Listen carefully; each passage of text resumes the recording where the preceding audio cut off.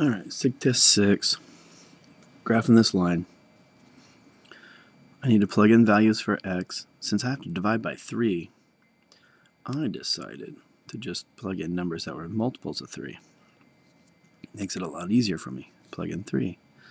3 divided by 3 is 1. Negative 1 plus 2 gives me 1. Plug in 6. 6 times 1 divided by 3. It's 2. It's negative. Negative 2. Plus 2 is 0. Negative 3. Negative times negative, negative positive. Gives you 1. Plus 2. 3. Plot the points. 0, 2. 0 for the x. Up 2. 3, 1. 6, 0. Same thing for this guy. Y equals square plus 3 times the x minus 4. Plug in 0 and 0. That's gone. Negative 4. So 0 and negative 4 dot. Plug in 1.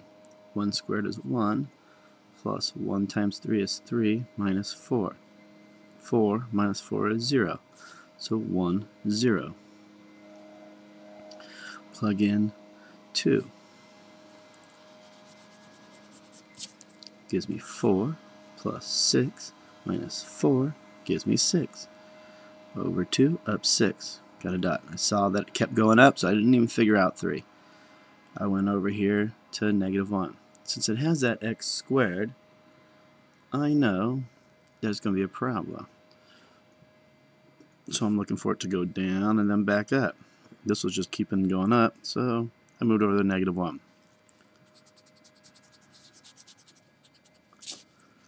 Negative 1.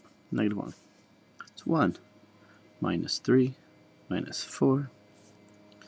So negative 6. So I go over negative 1, negative 6, dot. And I just kept doing that. I got another negative 6. Then I knew my vertex was in between those guys. And everything is symmetrical on a parabola.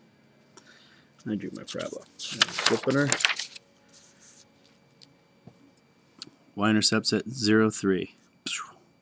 Slope is always the number that's being multiplied to the x. So it's right there.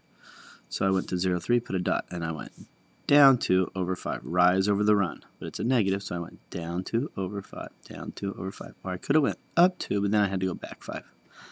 Excuse me. 0, negative 2. That's my y-intercept. And there's my slope. So I went dot, and I went up 3 over 5. Up 3 over 5. Or I can go negative, negative. So down 3, back 5.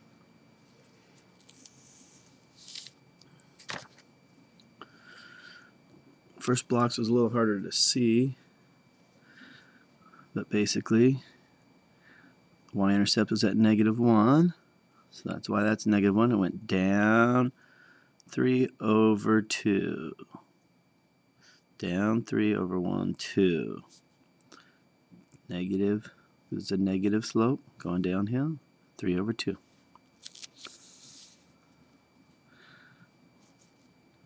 And then negative 4, 2, 3, 4 dot, and then it went up 3 over 2, up 3 over 2. So it rose 3, ran over 2, and it started off at 0, negative 4.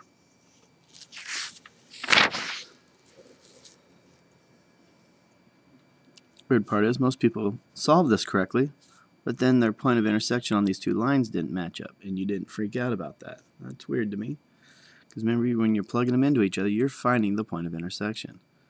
So you substitute that in for the y, and then you get this equation. And I just solve it. I subtracted x from each side. I subtracted 5. Divide by negative 4, divide by negative 4, negative divided by negative, positive 2. And then I plugged in my 2 into this equation. 2 minus 3 gives me negative 1. So that's the point where those two lines should intersect. So it should intersect right there at 2, negative 1. And my lines do. Because I started off at negative 3, and I went up 1 over 1, up 1 over 1, up 1 over 1. Start off at 5, and I went down 3 over 1, down 3 over 1, and they intersected right where they should have.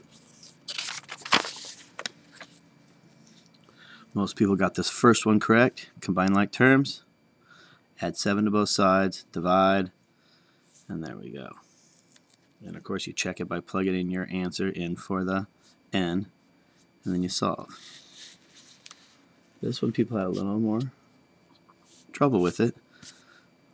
Most of it was just subtracting 21 from that guy. You got 3. It's weird. Distribute 24x minus 30 minus the x. Distribute, so that's 18x, 12, and 3. Combine like terms, combine like terms. Some people added those together. They got 25 here. Another weird mistake. Remember, it's 24x minus x. Subtract 21 from both sides, and you get 2x. Add 30 to both sides, you get 42. Divide by 2, and you get 21.